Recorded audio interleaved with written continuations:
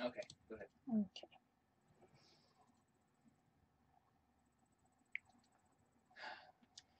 Good evening, everybody. So, if you hear some noise in the background, that is my husband doing his thing. I gotta stop a little something here.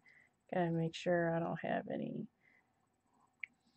popping up on my phone. So, I got the do not disturb on. All right. Okay. So, what I wanted to talk about today, like I said before, one of my resolutions for the new year is to do this thing every day and have something to talk about. And so, what I wanted to talk about was the second coming of Russell Brand. So, my husband sent me this article in relevantmagazine.com about Russell Brand finding basically spirituality, or you could even say religion. And all right, so I don't know if you guys have noticed or not, but a lot of people really they like a lot of things Jesus says, right? They like the Sermon on the Mount. They like that he fed for, poor people. They like that he went ahead and ate with the, the prostitutes and the tax collectors and the sinners and everything else. They like all of that, but they just don't want to bend a knee and say, okay, he is Lord of Lord, and I have to give my life up to him, and what the Bible says is true, because Jesus didn't just say go out and, you know, have fun and love people. He also said, to believe in his Father, which is what the Bible tells us about. So this is one of those examples of people finding religion, spirituality, but not taking Jesus very seriously. All right. So this is what he says. My personal feeling is the teachings of Christ are more relevant now than they've ever been, right? And that is something people say. Oh yeah, Jesus, he taught great stuff and it was awesome and everything, and we should love people, and we should love people. It's not that it's not it, but it's amazing how Christianity can be under attack everywhere. And I just saw Stefan Molyneux about that, where Twitter, if you're white and Christian, they're looking for you. So I will post that in the description in my YouTube video that I do about this, and I will put it in the links in my Twitter. But the next thing he says that makes me go, okay, so not he's not a Christian. He just sort of likes what Jesus says. Is he continues? Here's the quote. He continues, when stripped of the cultural inflection of the time when it was first written and is variously being translated, there is an undeniable truth. So basically, forget that Jesus was a real guy, a real Jewish guy, a carpenter. Forget that the Pharisees did this, that, and the other, whatever it is they did. Forget that it has any context at all to the world. Just forget about all that and just sort of distill it down to what he sort of said. And the person who's writing this for Relevant says, yes, Russell Brand, that Russell Brand, believes the world needs Jesus' message now more than ever. It's something he thinks a lot about. So he says that he feels that the world is profoundly broken. Technology, pop culture, and social media have accelerated the worst impulses of human nature, and in his view, never has there been a time in history that humanity has more desperately needed the message of Jesus. So I think that's interesting that he's okay with the message of Jesus, but not the godhood of Jesus, and you'll see this everywhere. Jesus himself even said that they will hate me, so they're going to hate you. But people like they love the message of Jesus. Every time you see this even in the Bible where there's all these people following Jesus and there's all these people doing and listening to what he has to say, but whenever he says leave everything and follow me, when he says to like the rich guy, which I was talking about yesterday, when he says give up your money and follow me, that's when the rubber hits the road, people don't want to do it. They will not recognize his Godhead. They will not bend a knee and recognize that, that is where they need to be, is with Jesus. So he continues. There's a famous quote: every man who knocks on a brothel door, he's looking for God. He says, crack houses and these dens of suffering and illicit activity, they're all people trying to feel good, trying to feel connected. People are trying to escape. People are trying to get out of their own heads. To me, this is a spiritual impetus. So he's saying that he agrees with Christianity. He agrees with like some of the things Jesus says. But once again, down here, he also talks about how, it's just a spiritual thing. Like it's not a relationship with God, which is what the Bible talks about. You have a relationship with God. That's different. So what it says here is that Brand now feels the answer to breaking out of this vicious cycle, which is, the sin nature that we all have, not giving into it. Not just as an individual struggling to get clean from drugs, but as a culture is a spiritual one. It's one he thinks can be found in Jesus. Now, this sounds a lot like, oh, yeah, he really likes Jesus. But you go back and he's talking about you have to strip it down to its basic idea. And also, let's see, down here towards the bottom, he's talking about how he became sober because his manager staged an intervention, right? And then he got into the 12-step program, which is a religious program. You have to recognize a higher power, but it does not have to be, Jesus. It just has to be, oh, well, there's a God out there. And that's a big deal. It matters that it's Jesus and not just God. It matters that it's Jesus and not like Buddha.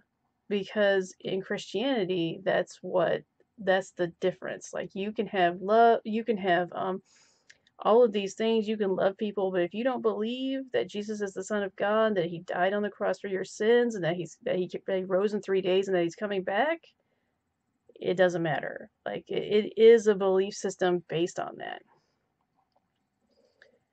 So here he says that what he wants to do is run a conscious program, right? So here it is. So what I've kind of come across mentally is that either we are working on an unconscious program or a conscious program. So if we're not consciously running a program, we're running on the unconscious program of our past and of our culture. That's what I wanted to understand an alternative to.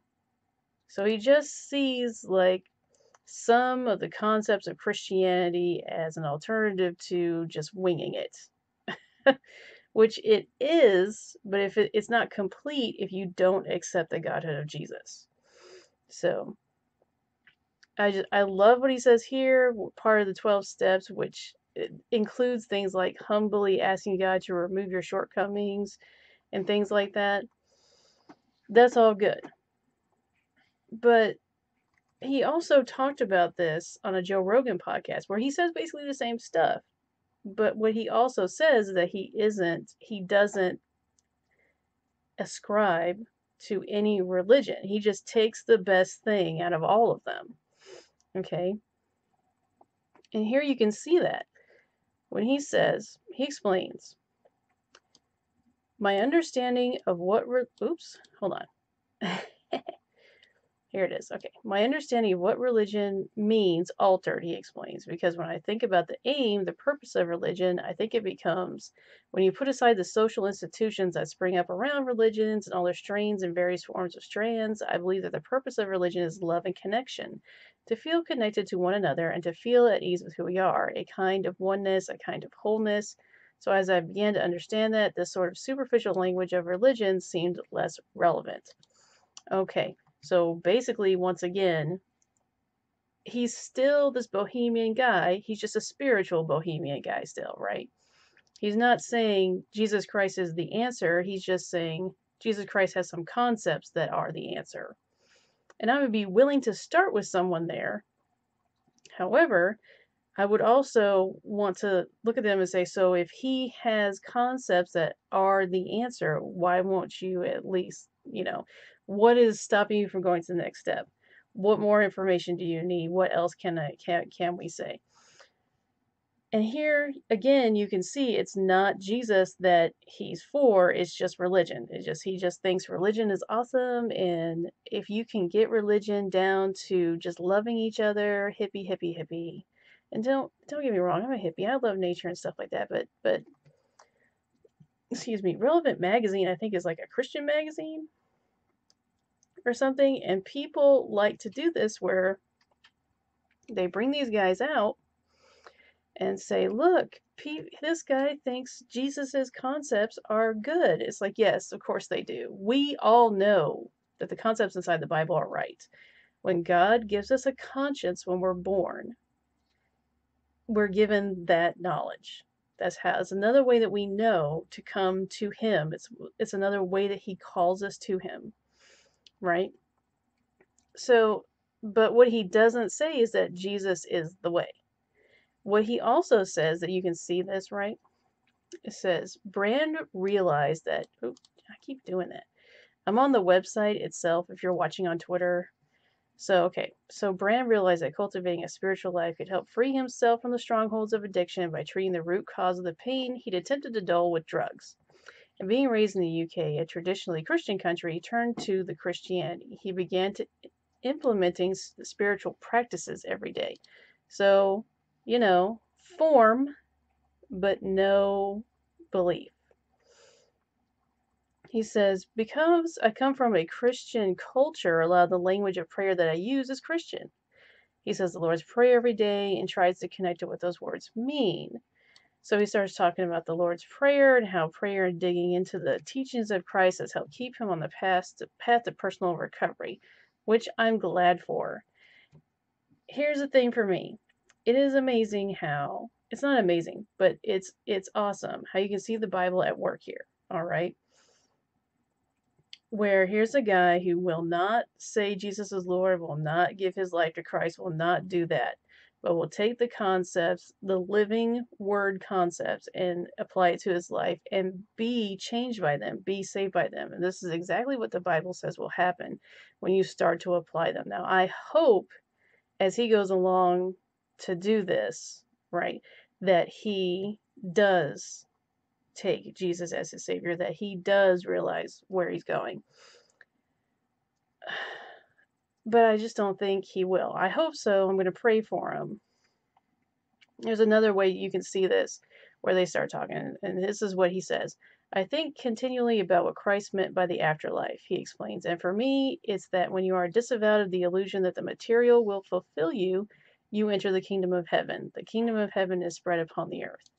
And that's what he said in his Joe Rogan podcast, too, where for him, it's more like a Buddhist thing where you don't become, you're not all about the physical stuff and you don't care as much about material things. Material things are not your world. And the Bible says that, but it also actually says that there's nothing wrong with having material stuff. It's the love of it that gets you there. And he says here, he's talking about having material things, material stuff fulfilling you. So I guess that's actually the same thing, but he's not taking it all the way. So I thought that was interesting. Here it is for me when I see this. This is someone else saying, okay, yeah, Bible has good concepts, but Jesus being God's son, all of that stuff. No, we can't do that. Can't do that. But the Bible has good concepts that have saved my life. But we can't do Jesus as God. We can't do that. What do you guys think about this? I think it's the Bible playing itself out. I think here we have the Bible showing, we have another concept in the Bible playing itself out, showing God showing us, hey, look, I can save you not only from yourself in this physical way, but also spiritually if you accept me as God's son and all this other things. So God so loved the world that he gave his only begotten son and blah blah blah. And I can't remember it all. I'm a horrible Christian, I know, but I can't remember it all. But that is the most important part. It's great that he doesn't want to have material things be his center anymore, and that doesn't fulfill him because he realizes it doesn't. That's great. But unless you realize that Jesus is Lord and Christ and everything, it doesn't go anywhere. And it sounds awesome, though. It sounds like he really gets it. I just don't want, I think people need to be like, okay, so what does he think of Jesus himself? And what he thinks about Jesus himself is that he was a good man, a good teacher. And he has some great ideas that he needs to apply to his life to make his life better. But once again, ignoring the Godhead. Okay, and I believe that when Jesus said, they will hate me, they will hate you, and they will love themselves, this is what I think he's talking about. Not only did they physically actually hate him and hang him on a cross and beat him, but now I just saw a story a couple weeks ago about how they're trying once again to say Jesus was not a historical figure. We're not really sure who he was. And here we have this other guy saying, oh, Jesus, has some great concepts, and biblical concepts are good and they've saved me and they've helped me stay sober, but he's, it's not the whole thing. So, what do you guys think? Do you think people do this a lot? Do you think this is kind of what he was talking about? To me, this is it. This is what God was talking about. They will not bow that knee. They will not do it. They will be saved in every way possible, but they won't do it any other way. Like, you would think with all of that, it would be easier. Just say, yeah, okay, Jesus, Son of God, why not? I mean, everything else works. And for me, this is a biblical proof, right? You can look at these guys and see that they understand that the Bible is going to help them. I've got to find it, but one of my next videos I want to do is on this guy who did the 7 day. He worked for 6 days, rest on the seventh, and it was the best resting time frame that he ever did. I mean, he tried a bunch of different ones. He tried like four. I shouldn't say a bunch. He tried four, and then the biblical one was the fifth one, and that's the one that worked the best. Gee, I'm not surprised at all. So people want to know why, one of the other reasons I believe, and when I say, it works every time, because it does, it works every time.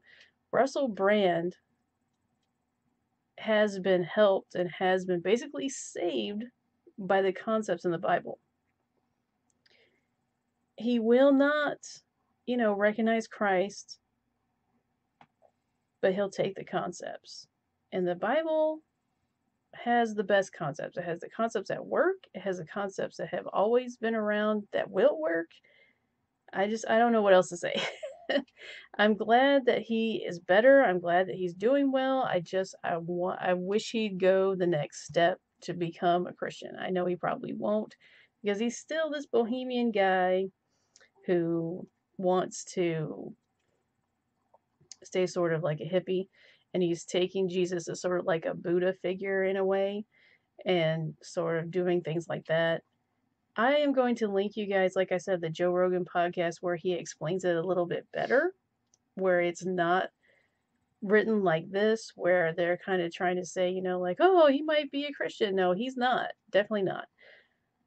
But it is, again, 2 or 3 biblical proofs in there where, one, the Bible works, those concepts work every time.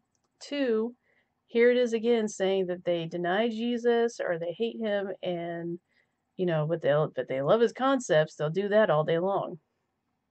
And then 3, the idea that there will be people who have this view of spirituality where, you know, they love spirituality, but they can't do Jesus. They can't love him. They can't praise him. They can't do that. He didn't do any of that.